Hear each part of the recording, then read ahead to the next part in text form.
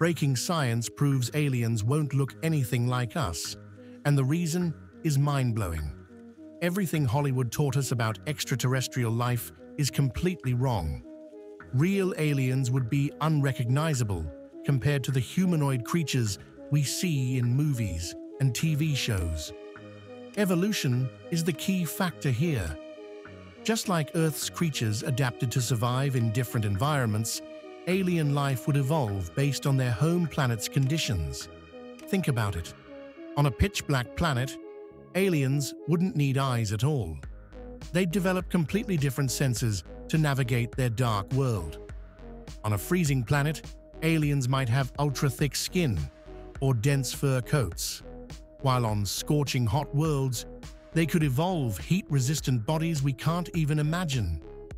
The conditions of their planet would literally shape every aspect of their biology.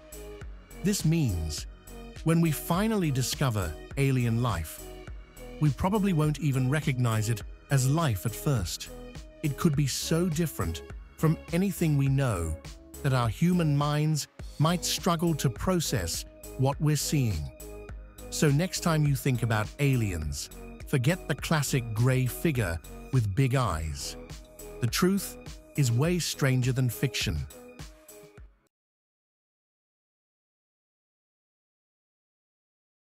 Have you ever imagined what life could have looked like on Earth if mammals, including humans, never existed? Let's hypothesize, shall we? Insects would rule the world, imagine. Massive six-legged creatures would dominate Earth if humans never existed. The hexapod body plan is incredibly efficient for locomotion and stability. Without mammals taking over after the dinosaurs, insects would have continued growing larger due to higher oxygen levels. Picture 8-foot-tall preying, mantis-like predators camouflaging like trees and hunting through dense fungal forests. The sky would be filled with dragonflies sporting 15-foot wingspans, using their omnidirectional movement to catch flying prey. Underground, giant isopod colonies would build vast tunnel networks, farming fungus and protecting their queen. The oceans would be ruled by massive trilobite descendants, their hard shells protecting them from the acidic waters. Without human pollution, atmospheric oxygen would be much higher, allowing arthropods to grow to incredible sizes. The world would be alien yet familiar. No fur or feathers, just chitin and compound eyes as far as you could see. Most fascinating is how these creatures would develop complex social structures, possibly even basic tool use with their multiple limbs. This alternate Earth shows us just how different life could have evolved without our ancestral branch of the Tree of Life.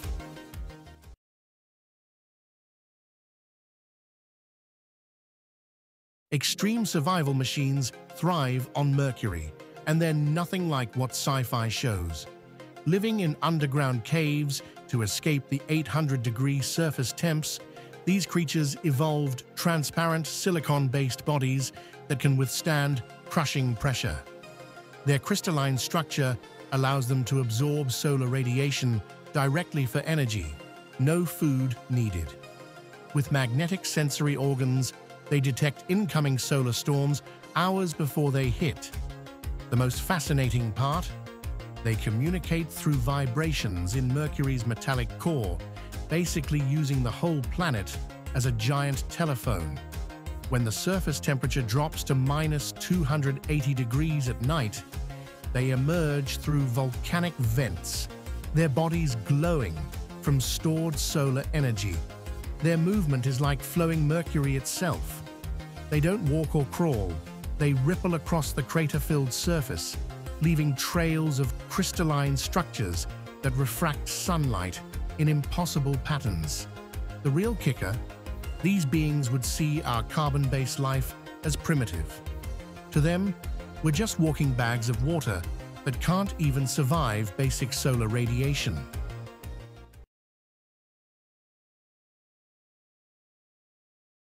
Shocking discovery, real Martians would actually be tiny purple bacteria. Living in Mars' harsh environment requires extreme adaptations.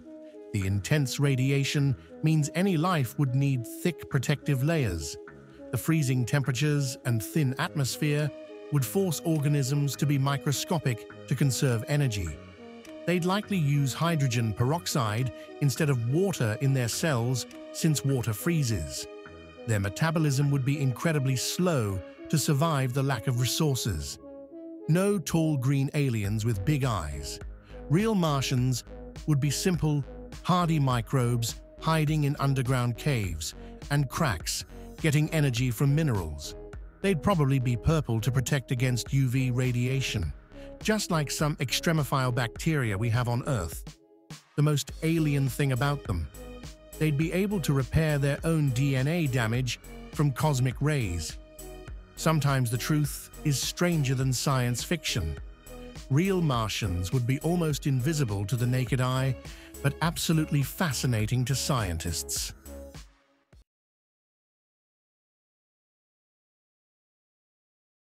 Floating organisms are the only life forms that could survive Jupiter's crushing atmospheric pressures. These beings would be massive balloon-like creatures using hydrogen gas chambers to stay buoyant in the planet's dense atmosphere. Their bodies would be coated in metallic scales to withstand the constant lightning storms and extreme radiation. Imagine jellyfish the size of cities, but with crystalline structures that can conduct electricity to power their vital functions. They'd have multiple sensor organs spread across their surface to detect atmospheric changes and magnetic fluctuations. The most mind-blowing part is they'd likely be living batteries, absorbing Jupiter's intense electrical storms for energy. Their cellular structure would be completely alien to us, using liquid metallic hydrogen instead of water as a solvent for life processes. No solid surface means no legs or arms. These creatures would propel themselves using powerful electromagnetic fields, riding Jupiter's massive storms like cosmic waves.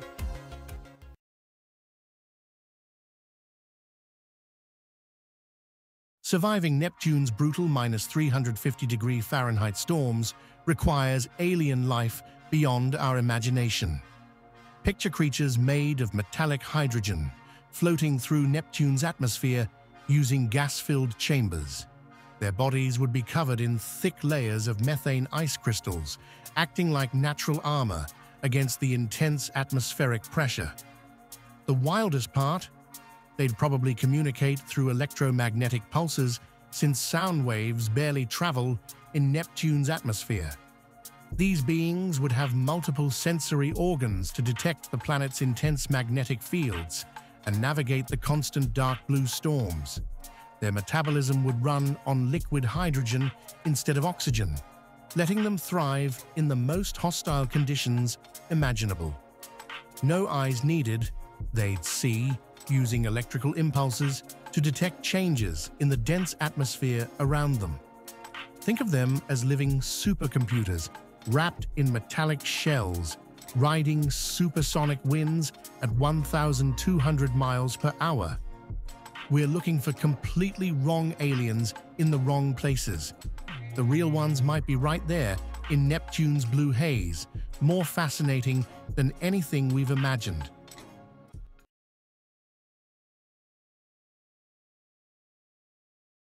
Aliens living on Uranus would be unlike anything we've ever imagined. The extreme conditions mean they'd have evolved into crystalline-based life forms, able to withstand temperatures of -224°C and crushing atmospheric pressures. Their bodies would be composed of metallic hydrogen structures, giving them a semi-transparent, almost glass-like appearance. They wouldn't need traditional organs. Instead, they'd have specialized chambers that process methane and hydrogen for energy. These beings would float through Uranus's thick atmosphere using gravitational manipulation organs, moving through the planet's various layers effortlessly. They'd communicate through vibrations in the methane clouds, creating complex patterns that ripple through the atmosphere. Their sensory system would be tuned to detect thermal variations and electromagnetic fields rather than light, since Uranus receives very little sunlight. Most fascinating is their reproductive process. They'd likely split apart during intense magnetic storms, their crystalline structures fragmenting and reforming into new beings. These creatures would be virtually immortal under their planet's conditions, only dying if they somehow reached the warmer layers of the atmosphere.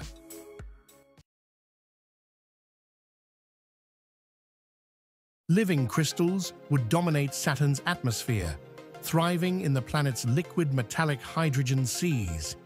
These silicon-based organisms would form intricate geometric patterns, using the extreme pressure to crystallize and grow. Their crystalline bodies would channel Saturn's powerful electromagnetic fields, powering their life processes through direct energy absorption. Each being would pulse with bioluminescent light, creating stunning auroras as they communicate through the dense atmosphere.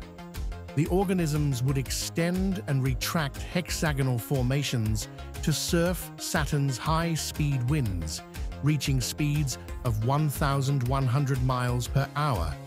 Most incredible is their ability to dissolve and reform their crystalline structure at will, allowing them to merge with others of their kind during Saturn's frequent storms.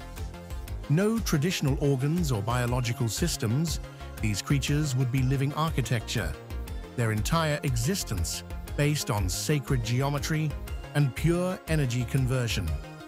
They'd make their homes in Saturn's famous rings, using ice particles as building blocks for vast crystal cities.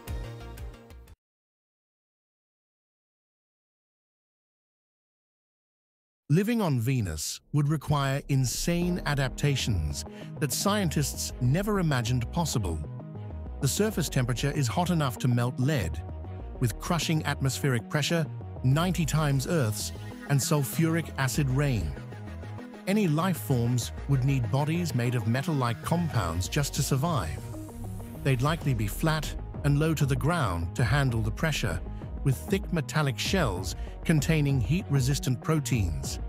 Their metabolism would use sulfur compounds instead of oxygen. No water-based life could exist. They'd need to process liquid metals or specialized chemical solutions. The most wild part, they'd probably float in the upper atmosphere, where conditions are more stable, using gas-filled chambers like living balloons. Think floating metal pancakes with specialized organs that can withstand 800+ degree heat and process toxic chemicals. The Venus we imagine in sci-fi gets it completely wrong. Real Venusian life would look more like living spacecraft than any Earth creatures we know. These beings would be so alien, we might not even recognize them as life at first.